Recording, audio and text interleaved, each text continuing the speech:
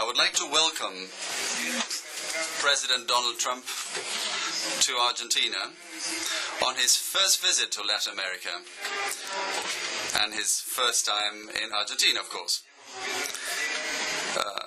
Just now we were coming up the stairs and I told him, we took 30 years, Donald, to convince you to come down, because I invited you over 30 years to visit our city and beautiful country, so I had to wait for you to become president and for the G20 to be held here to get you to come. But we Argentines are really happy to have you here, and it's a great opportunity to thank you for the huge support we have received from the United States and from your government, especially during this past year. We've been going through some difficult times, and your support for the deal with the IMF has helped us build a better future and start taking steps in that direction. We'd also like to thank you for all of the work we're doing together in such fields as education and defense, and especially with regard to domestic security, the fight against organized crime and drug trafficking,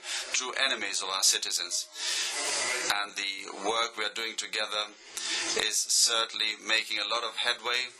We see a lot of progress, which we hope will continue for the rest of our terms in office. And let me also tell you that Argentina's leading investors are U.S. companies, and we hope they will continue to invest in Argentina, and that they will bet on Argentine talent, and that it will help us build quality jobs. Also, tourism is very important. We are getting more and more citizens from around the world, but the country that is exporting most tourists to Argentina is the United States, which I think shows the affection from the Argentine people for Argentina and the interest in our country. So thank you very much for visiting us.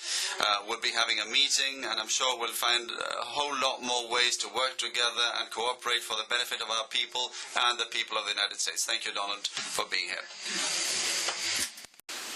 I think I understood you better in your language than I did on this. But that's okay. I want to just say that I've been friends with Mauricio for a long time, many years. People wouldn't know that. He was a very young man, very handsome man, and we knew each other very well. And I actually did business with his family, with his father, his great father. He was a friend of mine. And I purchased the West Side Railroad yards. And it was a great job, a successful job, a very big job, one of the largest jobs in Manhattan. That was in my civilian days. And so I always had fond memories. Little did I know that his son would become El Presidente. Little did I realize that you were going to be.